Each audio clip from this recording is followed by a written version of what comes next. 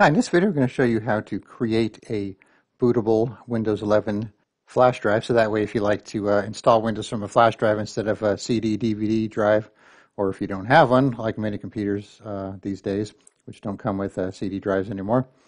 So the first thing you need to do is to download the Windows ISO file if you don't have it.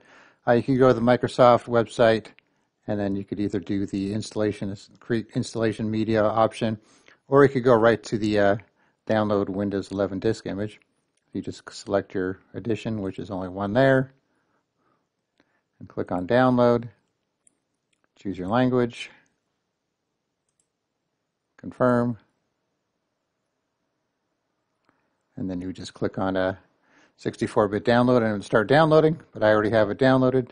And then the other thing you're going to need to do is download Rufus, which is a utility that will create bootable flash drives for you.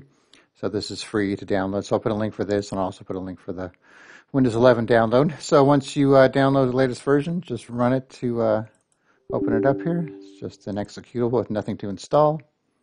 So I have my flash drive here. So keep in mind anything that's on that flash drive is going to get erased. So you could pick, if you have more than one, you could select the one you want. Make sure you have at least 8 or 10. Make sure maybe a 12 gigabyte flash drive will be fine for this procedure here. And then we're going to pick disk or ISO image, and then you select.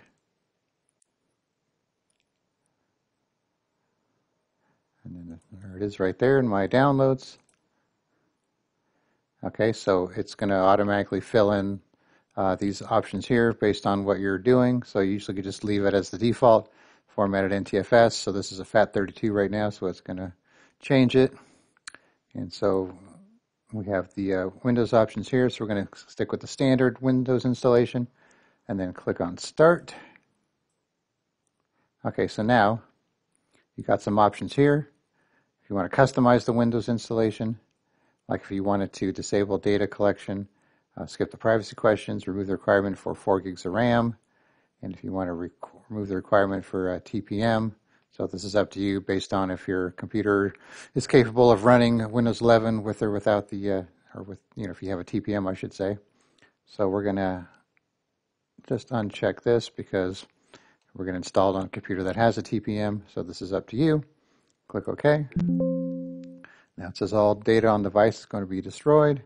Click OK. Okay, so now it's formatting, creating the file system, copying the ISO files. So this might take a minute, so we might have to pause the video if this takes too long here. Okay, now it says ready. That means it's done, so it doesn't mean it's ready to start here. If you click start, it'll do it again. So just click on close. And if we go to our flash drive here, actually rename the flash drive to go along with the Windows ISO name here. So you got the boot, and you got your setup, exe, and all the other good stuff, just like you'd have on the DVD. So it's up to you to figure out how to change your boot method on your computer to boot from USB first. And you might get lucky and put it in there. It might do it on its own without you having to go into the BIOS or UEFI to do so. So once again, just download the Windows ISO file, download Rufus, go through that setup procedure, and then you'll have a bootable Windows 11 flash drive that you can install Windows with. All right, thanks for watching, and be sure to subscribe.